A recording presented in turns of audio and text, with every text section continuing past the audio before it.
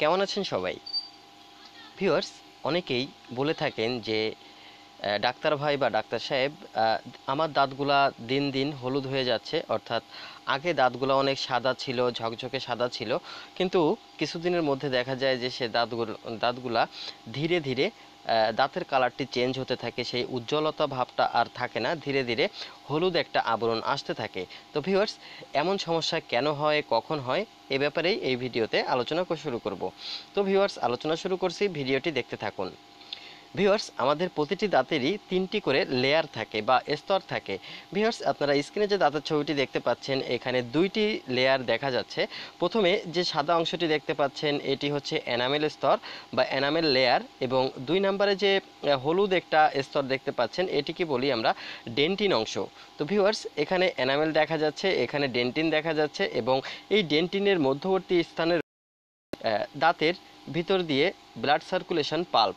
তো ভিউয়ার্স, এই যে যে দাঁতের দুটি স্তর আপনারা দেখতে পাচ্ছেন, প্রথম যে স্তরটা এনামেল অংশ, এটি বেশ সাদা এবং চকচকে ঝকঝকে থাকে, এবং দ্বিতীয় যে লেয়ারটি থাকে সেটি কিছুটা বাদামি রঙের বা কিছুটা হলুদ রঙের দেখা যায়। এটি সবার একই ধরনের হয় না, কারো দাঁতের বিভিন্ন রকমের কালার হয়ে থাকে, বিভিন্ন ধরনের গঠন হয়ে থাকে। তো কারো একটু ডিপ থাকে, কারো বা একটু হালকা থাকে। তো ভিউয়ার্স, এনামেল যে অংশটি থাকে, এনামেলের থেকে ডেন্টিন অংশটা একটু ডিপ কালারের হয়ে থাকে। এখানে দেখছেন যে এনামেল অংশটা বেশ সাদা ঝকঝকে, কিন্তু ডেন্টিন অংশটি কিন্তু এখানে দেখা যাচ্ছে কিছুটা হলুদ টাইপের। তো ভিউয়ার্স, যখন এই এনামেল অংশটি, যে কোনো প্রতিটি দাঁতেরই এনামেল, ডেন্টিন এবং পাল্প রয়েছে, যখন এই এনামেল অংশটি ধীরে ধীরে ক্ষয় হতে থাকে, কোনো কারণবশত ক্ষয় হতে থাকে, তখন এই ডেন্টিন অংশটি ওপেন হতে থাকে, এনামেল অংশটি ক্ষয় হতে থাকে এবং ডেন্টিন অংশটি ওপেন হতে থাকে, আর তার জন্যই দাঁতের কালারটা ধীরে ধীরে চেঞ্জ হতে থাকে। ভিউয়ার্স, এখানে আপনারা আরও ভালোভাবে বুঝতে পারবেন। এখানে যে দাঁতের যে সাদা অংশটুকু দেখতে পাচ্ছেন, এনামেলের অংশটি খুবই সামান্য থাকে। এখানে এতটুকু পরিমাণ সেম এনামেল রয়েছে, এবং মধ্যবর্তী স্থানে এখান থেকে শুরু করে দেখা যাচ্ছে একটু গাঢ় বাদামি কালার, এটি হচ্ছে দাঁতের ডেন্টিন অংশ। অর্থাৎ এনামেল অংশটি খুবই কম থাকে, ডেন্টিন অংশটি বেশি থাকে। এই ডেন্টিন অংশটির উপরেই থাকে এনামেল অংশ। আর এনামেল অংশটি যদি কখনো ভেঙে যায় বা যদি কখনো এনামেল অংশটি কোনো কারণে ক্ষয় হয়ে যায়, সেক্ষেত্রে ডেন্টিন অংশটি ওপেন হয়, আর সেক্ষেত্রে সেটি ধীরে ধীরে হলুদ একটা ভাব আসতে থাকে। ভিউয়ার্স, এখানে আপনারা যে দাঁতের ছবিটি দেখতে পাচ্ছেন, এখানে দেখুন যে দাঁতের উপরিভাগে, অর্থাৎ দাঁতের উপর সাইডে কিন্তু খুবই ভালো আছে, ঝকঝকে সাদা একটা কালার রয়েছে, কিন্তু দাঁতের গোড়ার দিকটা দেখা যাচ্ছে কিছুটা হলুদ হয়ে আছে। এর কারণ হচ্ছে দাঁতের এনামেল ঠিক এতটুকু পর্যন্তই বিস্তৃত থাকে। অর্থাৎ দাঁতের যে ক্রাউন অংশ, এতটুকু দেখতে পাচ্ছেন, এতটুকু অংশ দাঁতের এনামেল থাকে, ভিতরে এনামেল থাকে না। এখানে এনামেল ক্ষয় হয়ে যাওয়ার কারণেই এখানে কিন্তু একটু হলুদ একটা ভাব দেখা যাচ্ছে। এটি এনামেলটি ক্ষয় হয়ে যাওয়ার কারণে হয়েছে। যেহেতু এনামেল ক্ষয় হয়ে যাওয়ার পরে ডেন্টিন অংশ, আর ডেন্টিন অংশের কালারটা একটু হলুদ টাইপের হয়ে থাকে, আর তার জন্য যখন এনামেলটি ক্ষয় হয়ে যায়, তখন এই ধরনের এটি একটু ডিপ কালার হয়ে যায়।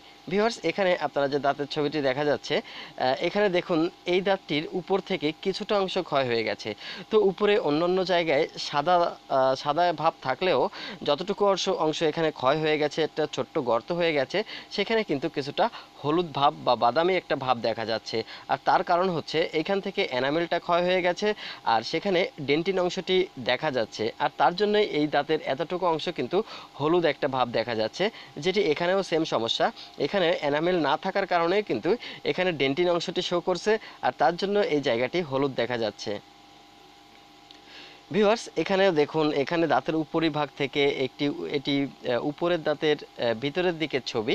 তো এখানে দেখুন প্রতিটি দাঁতের থেকে কিন্তু এনামেল অংশটি উপর থেকে ক্ষয় হয়ে গেছে, এবং ক্ষয় হয়ে যাওয়ার কারণে এনামেল অংশটি এখানে দেখা যাচ্ছে যে এখানে বেশ সাদা অংশ রয়েছে, কিন্তু দাঁতের উপরিভাগে এখানে কিন্তু এনামেল নাই বললেই চলে, এখানে ক্ষয় হতে হতে ডেন্টিনটা বেরিয়ে আছে।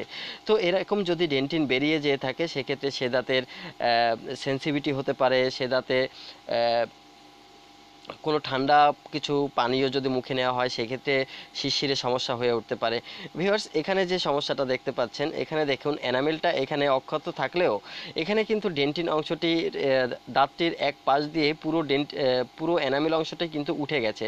আর তার জন্যই এখানে এনামেল অংশ থাকার কারণে এখানে সাদা দেখাচ্ছে, আর এখানে ডেন্টিন অংশ থাকার কারণে এখানে কিন্তু একটা হলুদ ভাব চলে আসছে, যেটি আপনি কোনো ওষুধের মাধ্যমে কিন্তু এই হলুদ হয়ে যাওয়া দাঁতটি আপনি কিন্তু কোনো ওষুধ খেলে যে আগের মতো সাদা হয়ে যাবে এমনটি হবে না। এর জন্য আপনাকে কৃত্রিমভাবে এনামেলটা যদি আপনি তৈরি করে নেন ডেন্টিস্টের কাছে গিয়ে, তাহলে আপনার সে সমস্যাটি সমাধান হয়ে যাবে। ভিউয়ার্স, এখানে দেখুন যে দাঁতগুলা বেশ ক্ষয় হয়ে গেছে, আর এই ক্ষয়টা বিভিন্ন কারণে হয়ে থাকে। অনেকে রাত্রে ঘুমানোর পরে দেখা যায় অনেকের যেটিকে আমরা ব্রক্সিজম বলে থাকি মেডিকেল ভাষায়, দাঁতে দাঁতে ঘর্ষণ করে থাকে। তো এমন অবস্থায় এ ধরনের সমস্যা হয়, দাঁতের উপরিভাগে যে এনামেল থাকে সেটি ক্ষয় হয়ে যায়। এ থেকে পরিত্রাণ পাওয়ার অনেক চিকিৎসা রয়েছে। তো যাই হোক ভিউয়ার্স, যখন দাঁতে দাঁতে ঘর্ষণের মাধ্যমে এ ধরনের দাঁত ক্ষয় হতে শুরু করে ধীরে ধীরে, এক পর্যায়ে দেখা যায় দাঁতের এনামেল উঠে যায় বা ক্ষয় হয়ে যায় এবং ডেন্টিন ওপেন হয়ে যায়, আর তার জন্যই দাঁতগুলা ধীরে ধীরে হলুদ একটা ভাব চলে আসে, যেটি আপনি হাজার ওয়াশ করলেও কিন্তু সে সমস্যাটি যাবে না। এছাড়া যারা অতিরিক্ত দাঁত ব্রাশ করে থাকেন, অতিরিক্ত সময় নিয়ে দিনে অনেকবার ব্রাশ করে থাকেন, কখনো দেখা যায় 20 মিনিট, আধা ঘন্টা, 15 মিনিট, 10 মিনিট ধরে যাদের দাঁত ব্রাশ করার অভ্যাস রয়েছে তাদের ক্ষেত্রে এটি বেশি হয়। কারণ আপনি দাঁতের উপরে যত বেশি প্রেসার দিবেন, যত বেশি ঘষাঘষি করবেন, তত বেশি দাঁত ক্ষয় হবে। দাঁত ব্রাশ করার নিয়ম হলো সর্বোচ্চ 2 থেকে 3 মিনিট আলতো করে হালকা প্রেসারে দাঁত ব্রাশ করা উচিত। রাতে ঘুমানোর আগে এবং সকালে নাস্তা করার পরে দাঁত ব্রাশ করা উচিত, খুবই আলতোভাবে 2 থেকে 3 মিনিট নিয়ে। যারা অতিরিক্ত সাদা করার জন্য দাঁত অতিরিক্ত ব্রাশ করে থাকেন, অধিক সময় নিয়ে ব্রাশ করে থাকেন, তাদের ক্ষেত্রে এ ধরনের সমস্যা হয়। যে দাঁতটা একটু বেশি ক্ষয় হয়ে যায় সেই দাঁতটি বেশি হলুদ ভাব চলে আসে, আর যে দাঁতটি কম ক্ষয় হয় সেটি একটু ভালো দেখায়। যেমন এখানে যে দাঁতগুলো আপনারা দেখতে পাচ্ছেন, এই যে দাঁতটি দেখতে পাচ্ছেন, এটির এনামেলটি এখনো পর্যন্ত পুরোপুরি ভালো আছে, খুব বেশি ক্ষয় হয়নি।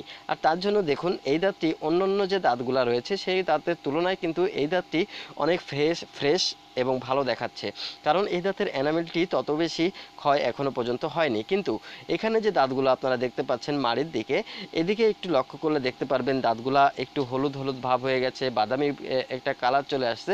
এটির কারণ হচ্ছে এই যে দাঁতগুলা দেখতে পাচ্ছেন এটি অধিক ক্ষয় হয়ে গেছে, ঘর্ষণে ঘর্ষণে এটি অধিক ক্ষয় হয়ে গেছে, আর তার জন্যই এই দাঁতগুলা কিন্তু একটা হলুদ ভাব আসছে। এটি আপনার যদি এমনটি হয়ে থাকে তাহলে দাঁত ওয়াশ করালেও এ ধরনের হলুদ ভাব কিন্তু কখনোই যাবে না। এ ধরনের হলুদ ভাব রোধ করতে গেলে আপনাকে ডেন্টিস্টের কাছে যে অবস্থার উপর নির্ভর করে ট্রিটমেন্ট নিতে হবে। কখনো কখনো এখানে কৃত্রিমভাবে এনামেলটা তৈরি করে নেওয়া যায়, আর তখন সেটি আবারও সেই সাদা কালারটি ফিরে পায়। তো ভিউয়ার্স, যারা অধিক দাঁত ব্রাশ করে থাকেন তাদের ক্ষেত্রে বেশি এ ধরনের সমস্যা হয়ে থাকে। তো ভিউয়ার্স, আশা করি বুঝে গেছেন যে দাঁতের হলুদ ভাব কেন আসে, কখন আসে। আর এছাড়া যাদের 30-এর উপরে বয়স রয়েছেন তাদের ক্ষেত্রেও দেখা যায় যে দাঁতগুলা ধীরে ধীরে কালার হলুদ হয়ে যেতে থাকে, কারণ বয়সের কারণে দাঁতগুলা দিয়ে যেহেতু আমরা প্রতিনিয়ত খাবার খেয়ে থাকি, তো এর জন্য একটি ক্ষয় হয় দাঁতে। তো যার দাঁত যত বেশি ক্ষয় হয়ে যায় তার দাঁত তত বেশি হালকা হালকা ধীরে ধীরে হলুদ হয়ে যেতে থাকে। এটাই হচ্ছে প্রকৃতির নিয়ম।